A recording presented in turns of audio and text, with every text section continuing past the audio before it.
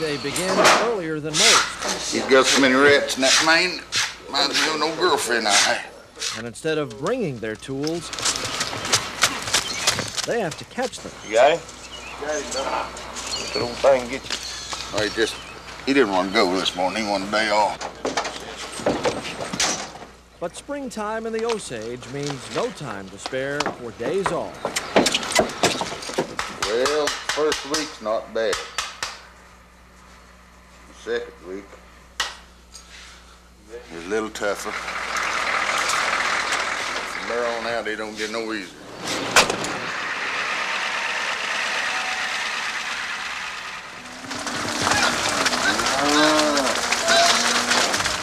Let him go. It probably looks easy to anyone who's never had to do it. I think we'll have to go to pins at a high rate of speed here in a minute, lad. But these cowboys will work from dawn to dusk, moving 1,000 head of ornery steers from pasture to pen. I'll take a couple boys and sword if you want to take a couple boys and do that other stuff.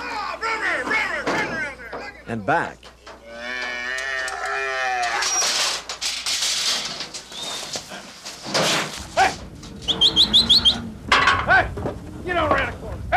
Right now we're preconditioning our steers. We get them in and sort them and Retag. fly tag them, implant them,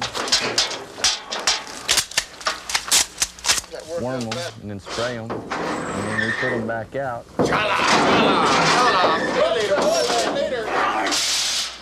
Cows are real tricky. I heard old timers say one time, it's amazing how many smart cowboys one dumb cow can outsmart.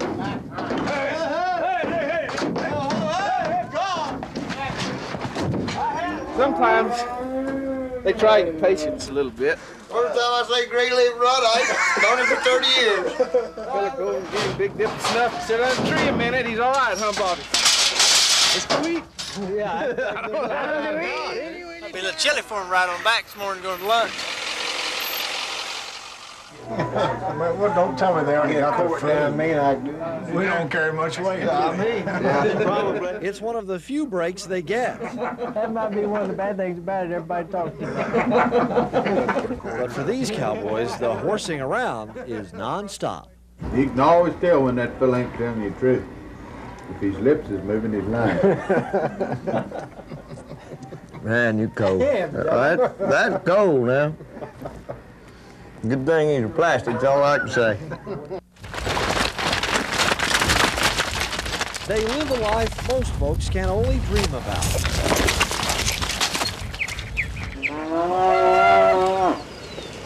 A sort of romance on the range.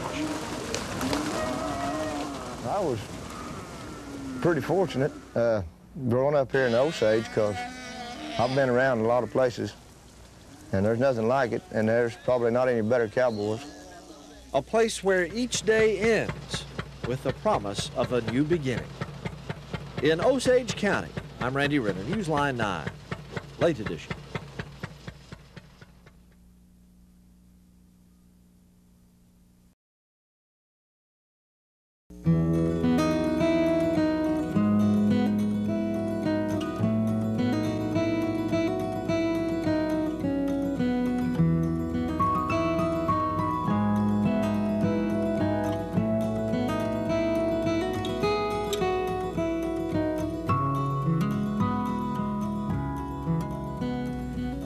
There is a freedom out here that money can't buy. I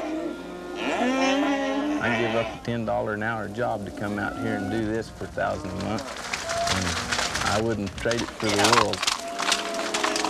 Boy, I mean, it's a beautiful day, ain't it? Days like this make it all worthwhile. For folks like Todd Cutler, Yeah.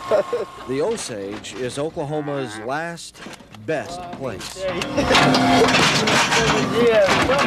There is a big wide world out there, and most of us are pretty much aware of it. How you doing it, right? And you'd be surprised at the number of cowboys that's been to college and got degrees, and they've come back to be back outside. A good cowboy is hard to come by. John Hurd didn't have to come back to the ranch. He never left it.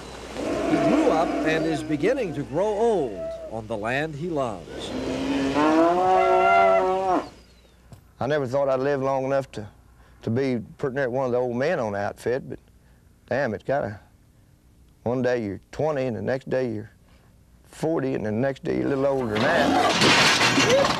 And your hair starts turning gray and your teeth start falling out. And then they start calling you Dad. Let me brag on you. Let me be the first to tell you, Mom, you did a wonderful job. Hey, hey, hey.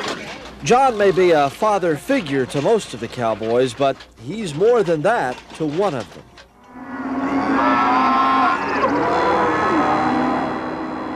I don't think of him as my dad a lot of times because he's more of a friend, you know. We go places and do things, and I'm always with him. We got kind of more of a friendship type thing than a father-son because that's just always the way it's been. It didn't take a lick and keep ticking, did it? You know, he's just a kid, but he's a man too. And it's unique because you really find out just what he's got in him when you get out there.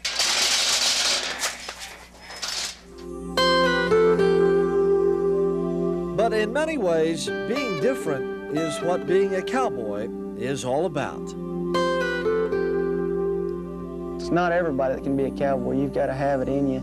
You've got to have the want to and the drive to do it.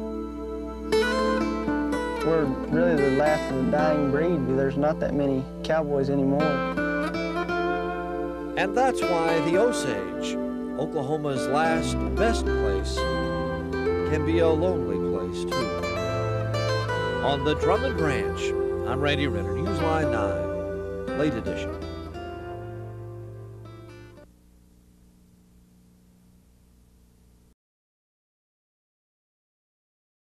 We've been after it since July 3rd, and today will be the final day. So it took us right at 60 days to get them gathered. This time of year, it's a really busy time of year for us. We're receiving new cattle and shipping out the old cattle. And so the cowboys they're tired and they've really done a good job. But they're getting up from anywhere 4 o'clock in the morning and we're going till 9, 10 o'clock at night. We've moved about 22 to 4,000 steers since we've started. That's kind of a neat sight, but at the same time you think, golly, that's going to be a long day putting all them cattle in them trucks.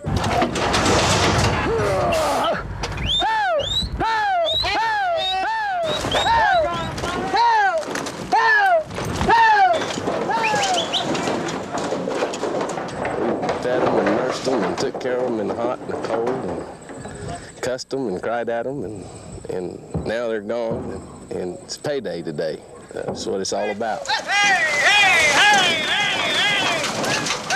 Okay, 15050. Well, you know, you're able to weigh these steers. They're able to see that the fruit of their efforts. This is hard work, and I never thought so before, but people really can't imagine keeping those kind of hours. Hey! You had to 12 months out of the year, you know, I don't think anybody can keep that pace. You can push yourself to get through these 60 days. Today is final day of messing with these big suckers.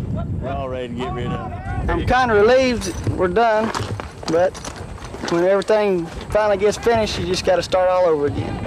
Start with new cattle, start receiving again, everything will go back to the same cycle just as it was last year.